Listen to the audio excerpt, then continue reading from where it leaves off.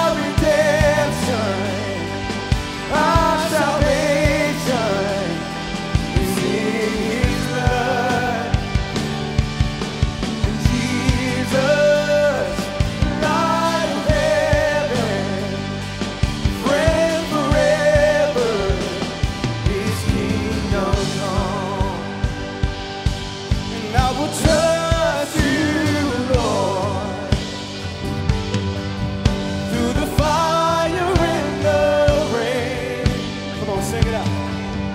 You have come through, Lord, again and again. Come on, sing, I will trust you, Lord. Oh, I will trust you, Lord, through the fire and the rain. You have come through, Lord, again and again, again and again, again and again. There is no giant, there is no wall that you can't break down, that will not fall. There is no crisis that can shake you, Lord, as you stay seated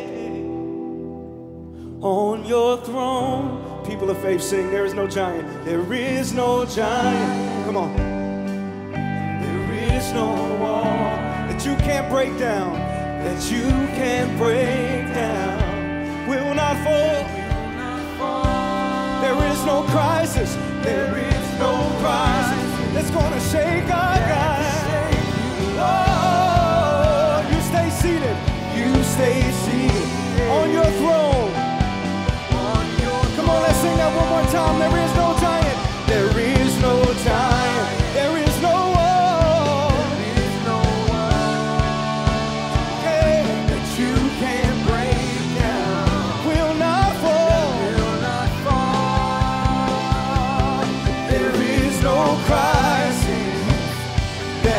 take you, Lord. You stay seated on your throne. Oh, come on, with all the faith you got, sing, I will trust you, Lord. Oh, I will trust you, Lord. The fire and the rain, you have come through, Lord. I will trust you, Lord. I will trust you, Lord, through the fire and the rain, as you will come through, Lord, again and again, every single time, again and again, yes you will, again. Again and again, again and again.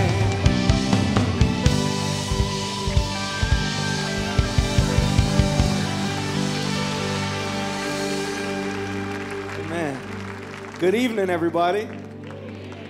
Hey, show of hands, like who is this is your first time ever coming to join us on a midweek on a Wednesday? Yeah, there's some hands in here. Thank you so much for being with us. We're one big church, one big happy family, whether you come on the weekends or whether you attend a student ministry or whether you attend a midweek service. And we just want to say thank you for coming. For the regular midweek attenders, you know that at a certain point in our service, we stop, we pause to observe receiving communion and what many call the Lord's table or what many call the Eucharist or they call the Last Supper. And we're going to do that today. And so if you have professed a faith in Christ, the communion table is open for you. Before we do that, I want to kind of center our minds around one thought. In the book of John, Jesus and his disciples, and this is in many of the Gospels, but Jesus and his disciples are sitting at a meal. And this meal was a common thing for Jesus and his disciples. They grew up as, good Jewish boys, and they knew the law, they knew their history, and they knew that this meal, the Passover, was a representation of when God saved the children of Israel from bondage in Egypt. And so they're going about it thinking this is just any normal meal. But in that moment, Jesus said to his disciples something that would change their lives and it would change the course of history. He said to them, from now on, when you take this, I want you to do it and remember me. And not remember Moses. And not remember what you've known your entire life. In that moment, Jesus completely flipped everything that they knew and introduced a brand new thing. And so, as we prepare our hearts to receive communion, I'd like to invite you into a bit of an exercise that may challenge you. I'd like to invite everybody to close your eyes. And without going too deep into these thoughts, I'd like to encourage you to think about the things that God has changed in your life. We are all recipients of grace. We are all people that are loved by Almighty God. And so as you stand with your eyes closed, just think about some of the things that God has changed, the things that He's brought you from, the victories that He's won in your life, the victories that you are expecting Him to win.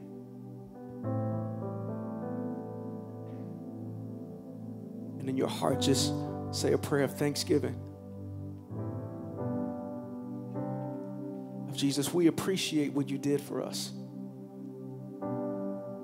Thank you for changing our minds.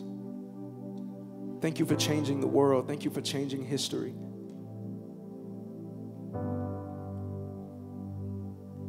Yeah. A few more seconds. Just pray your prayers of thanksgiving.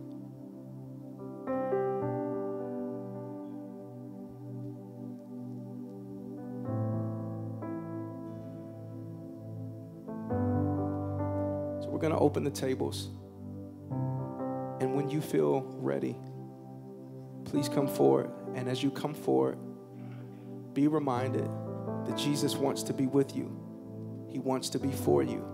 He gave Himself. He came to this earth to give Himself as Emmanuel, God with us. And He will never leave you, never forsake you.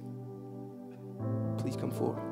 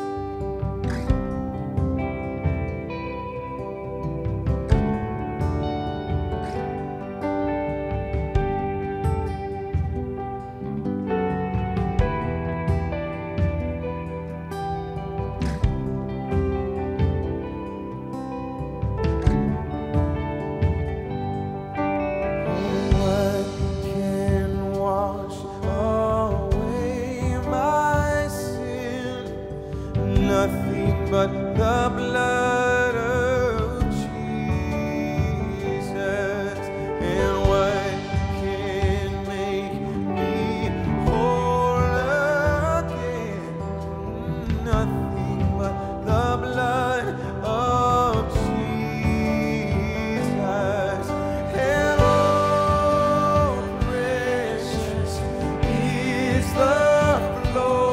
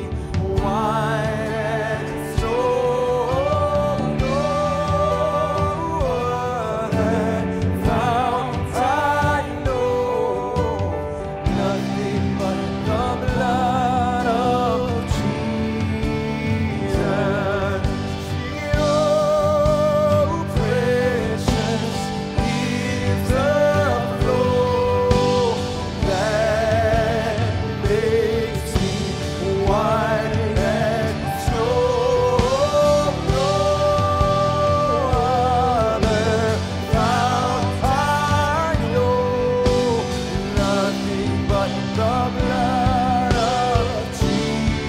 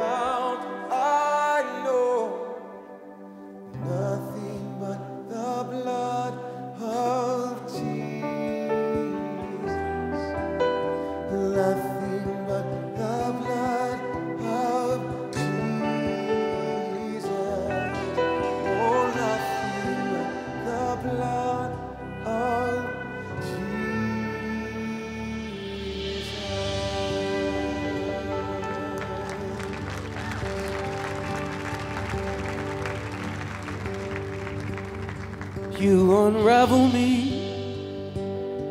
with the melody, and you surround me with a song of deliverance from my enemies, till all my fears are gone. Come on, lift your voice and sing. I'm no longer a slave to fear. I am a child of God. I'm no longer a slave. I'm no longer a slave to fear. I am a child of God.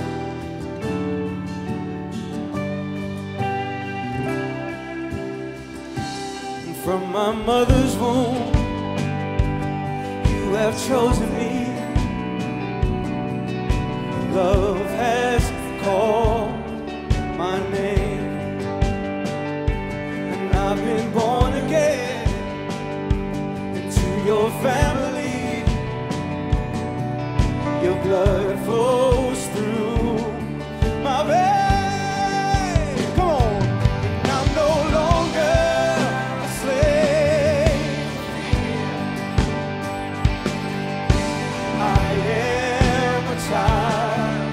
of God. I'm no longer a slave to fear. I am a child of God. I'm no longer a slave to fear. Sing it over yourself. I'm no longer a slave to fear. We sing this over our lives. I'm a child of God. I am a child of God. I'm no longer a slave to fear. I am a child of God. Oh, oh, oh, oh.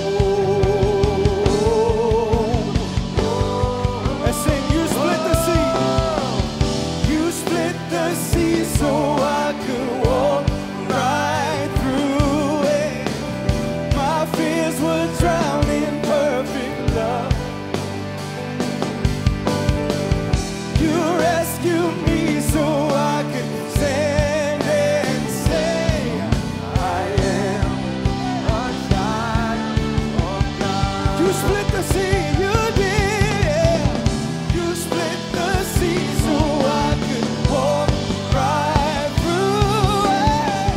My fears were drowned in perfect love. You rescued me so I could stand and say, I am a child of God. Oh yeah, sing that over your life. I'm a child of God. I am a child of God. The high King of heaven is your Father. I'm a child of God. I am a child of God. One more time. Oh, I am a child of God.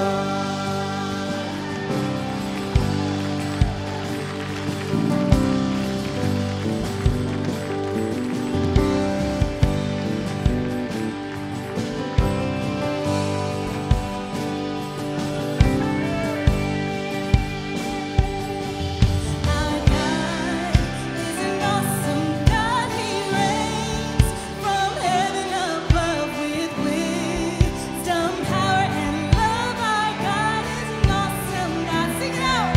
Our God is an awesome God. He reigns from heaven above with wisdom, power, and love. Our God is an awesome God. Is an awesome God. He reigns from heaven above. Some power and love. Our God is an awesome God. Our God is an awesome God. He reigns from heaven above. Some power and love. Our God is an awesome God. Our God Sing it out.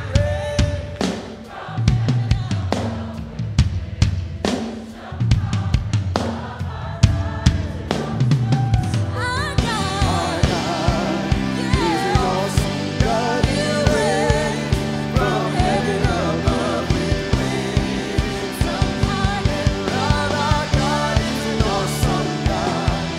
Our God is an awesome God. Our God is an awesome God. Our God is an awesome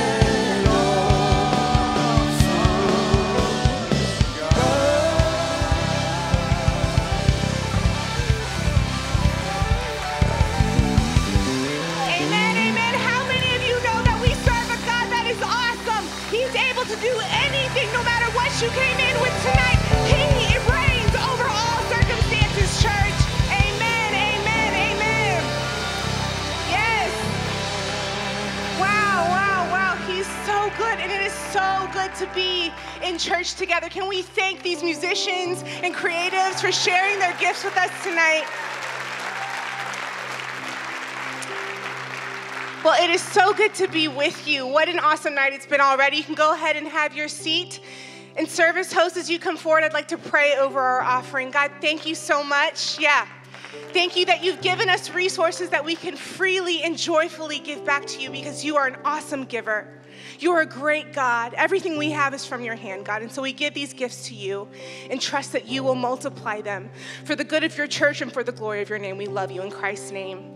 Amen. Service hosts, you can go ahead and receive the offering. Well, hello, everyone. My name is Ashley, if we have not met. It is so good to be with you on this very special evening. We'll talk about why it's so special in just a moment. But first of all, here at Midweek, we want to tell you a little bit about what's coming up here at church. Now, a few of you have heard about this new app that we just launched. So many people that I know understand that they love the messages that they hear on weekends or on Wednesday nights, and they want to share them with friends. Well, let me tell you, the easiest way to do that is by sharing or downloading this app. If you have an iPhone, you can go to the App Store and download by just searching Willow Creek. Or if you have a Google phone, you can go to Google Play and download it that way as well. But that's the easiest way for you to share everything coming up in the archives for messages and events coming up at Willow. One such event that we want to let you know about is coming up this Saturday, January 19th. It's a financial resolutions workshop. And so many of us make resolutions in the new year, and a few of us I know have made one surrounding our money and stewarding the resources that God has given us. Well, this workshop is for you. If you're interested in looking at your expenses and looking how you've managed those, and you want to look ahead, understanding how you can set more goals for your money and honoring God with your money as well. So that's this Saturday, January 19th. It's a one-stop workshop, so you can learn more at willowcreek.org/nextsteps. And then we are continuing to move ahead together as a church community. I'm so excited that we'll be journeying through the book of John in just a couple of weeks. This is something we're doing as an entire church. What does it mean for us to dive deeply into God's word and understand what he's doing in and through us together as an entire body? So this is not just weekend services. This is all of us here at Midweek, and kids and students will be looking more closely at John's gospel to understand what he has to say to us as a church. So that launches January 26th and 27th, but if you're interested in participating, you can pick up your books this weekend at church, so you don't want to miss that. This weekend, we are honoring the life and legacy of Dr. Martin Luther King Jr.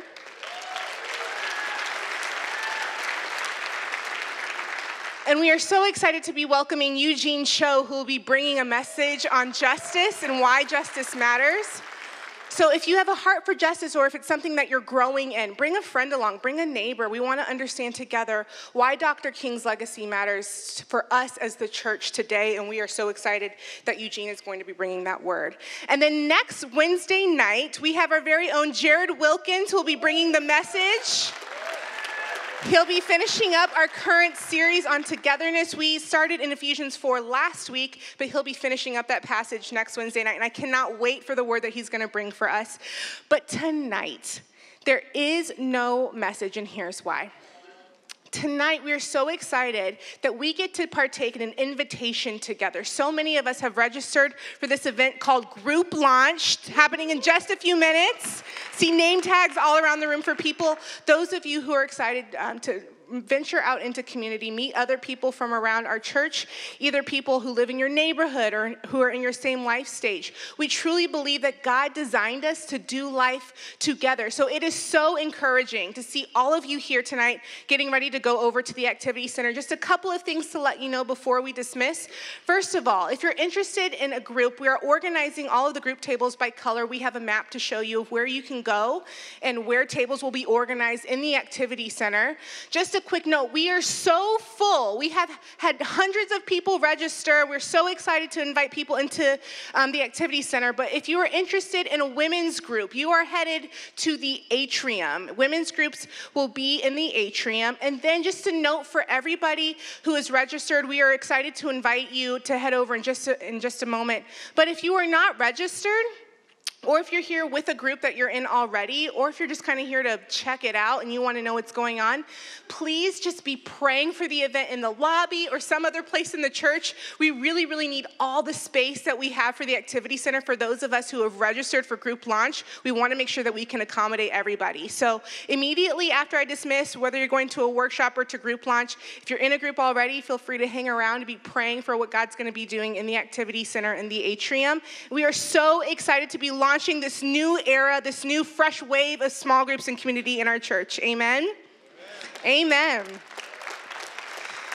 So if you are headed to a class or workshop that's happening downstairs, you are dismissed. And at this time, I would like to dismiss everybody to go over to the activity center if you're headed for group launch. Enjoy, everybody. The midweek team will see you there.